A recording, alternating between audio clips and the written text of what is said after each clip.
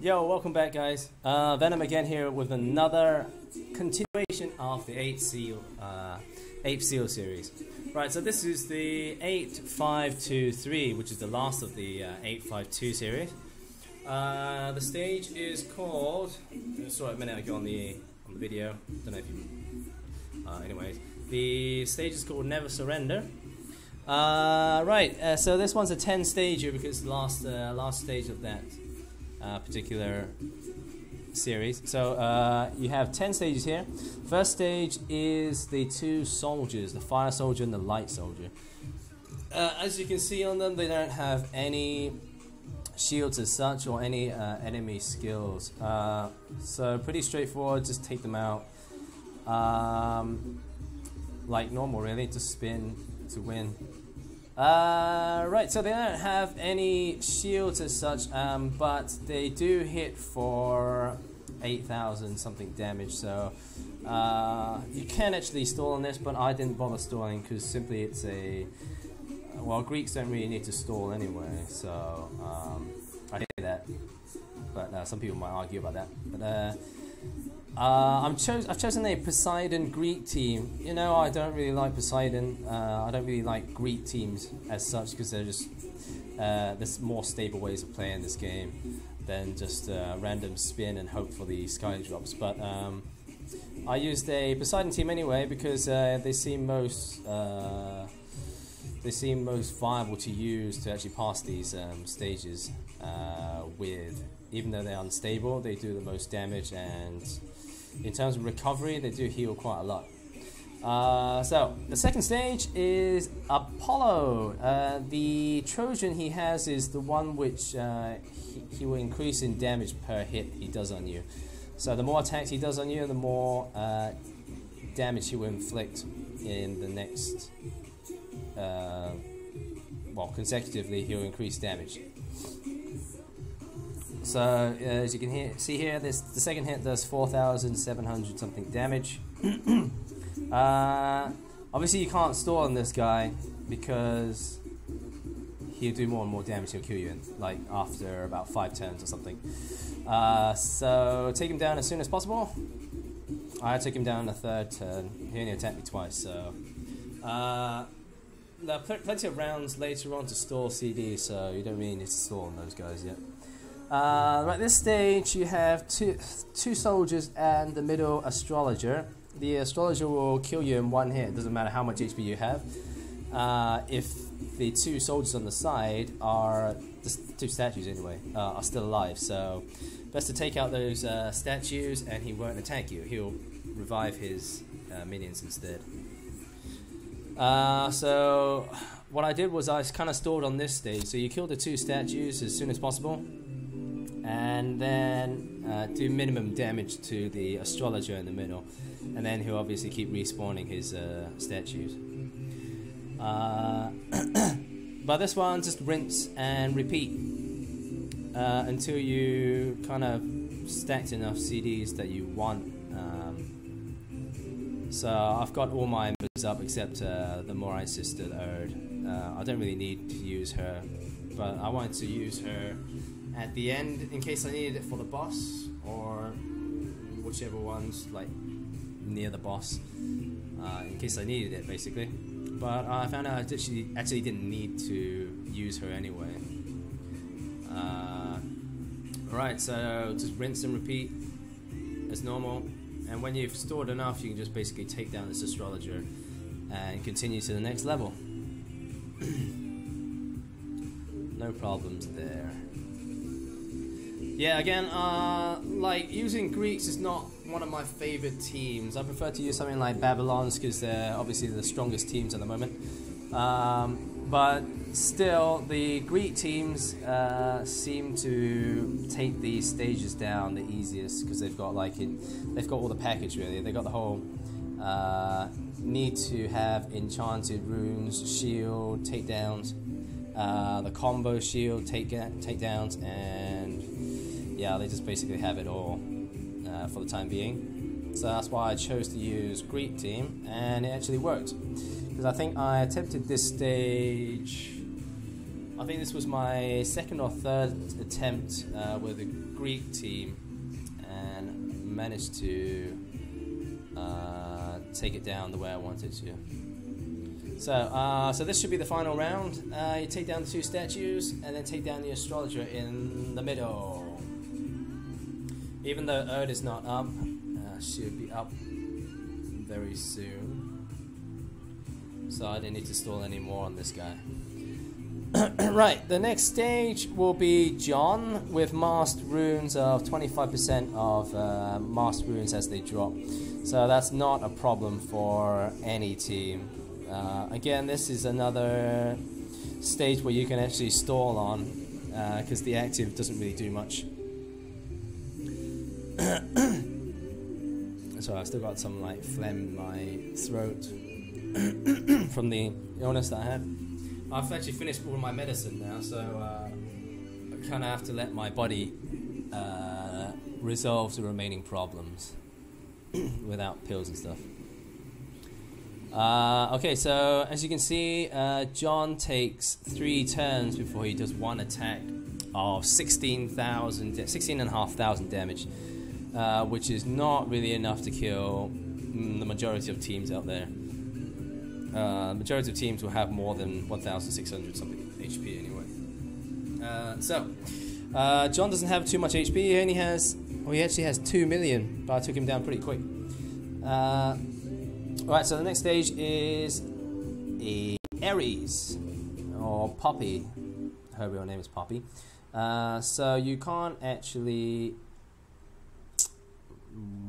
What does she do? I actually can't remember what she does. But anyway, she's got a Trojan, so I think the lower the HP... Oh, actually, she has basically a first hit shield, in which you can't do any damage to her before she attacks you.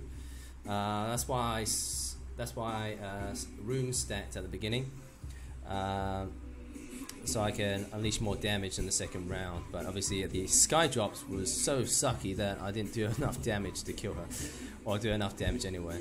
So yeah, so she'll lock you, and she'll actually poison you as well per turn, so you have to keep your recovery stable. So you have to burst hearts in every round. Even on this round where you kill her, you have to have hearts, because as you see there, it'll do a poison damage when it gets to its second form. And I think that's the part where it killed me, like the 2 times when I played this through. So you have to watch for that poison damage when she goes into a second form. So you need more than what do you need? You need more than a percentage of your HP to withstand that poison. Okay, so the poison should actually remain on this second form. So each turn that you don't kill her will actually do the poison damage on you as well. So best to take her down as soon as possible on this one. Lucky with sky drops again. So yeah, like Greeks, you can't tell whether you're going to have a good sky drop or not. So I was lucky again with the sky drops and managed to kill her in one go. Alright, next one is 7 or more combo. This shouldn't be a problem with Greeks. Right, so another reason why I chose Greeks was for people like this, where they need over 7 combos. Like, it's not too difficult to spin more than 7 combos. Usually I can spin roughly around 5 or 6, and then you just need basically 2 sky drops to get that 7. But it's a lot easier to get it with the Greeks, obviously. So she's just like normal. She doesn't really do too much damage. I think if you don't reach the 7 combos, I think she will do damage back to you. Yeah, 7 combos shield X. So she will do the number of hits she will, the number of attacks she will do is equivalent to how much combos you're missing from that 7. So try and get as close to 7 as possible if you can't make 7, else she will destroy you. She only does 4,000 damage, so but if you stack it up, obviously if you miss by 3 combos, that's already 1,200 damage. Sorry, 12,000 damage.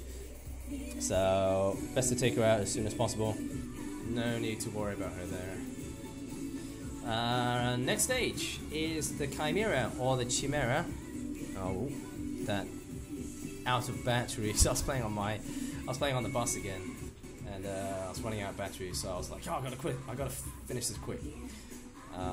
So, right, the Chimera has the Hellfire Shield. So each card or each member that attacks it, it'll reflect 6 characters. So it'll reflect 2,000 damage back to you per card. So obviously you got 6 cards in your team, and it'll reflect 12,000 damage to you. Shouldn't be a problem if you get great luck with a Greek team like I did and take it down in the first 2 turns. So only attack me once, it's fine. Otherwise keep your recovery up and have more than 12,000 HP basically. Right, the next stage is the 50% HP reduction and 50% HP reductions. So luckily they actually have CD. Their offset on CD is actually incorrect, so they won't attack at the same time and instantly kill you. So you can actually stall on this if you need to stall, or just basically like I did, just take them out with one shot. Not too difficult, that one. And then stage 9 is Virgo. She doesn't, nope. What does it say? Oh, it's Virgo. Okay, so the next stage is Virgo. She has a... It doesn't actually say it on the wiki, but she has a no stat and whatever that shield is. I don't know what that shield is. I just started to just like nuke her.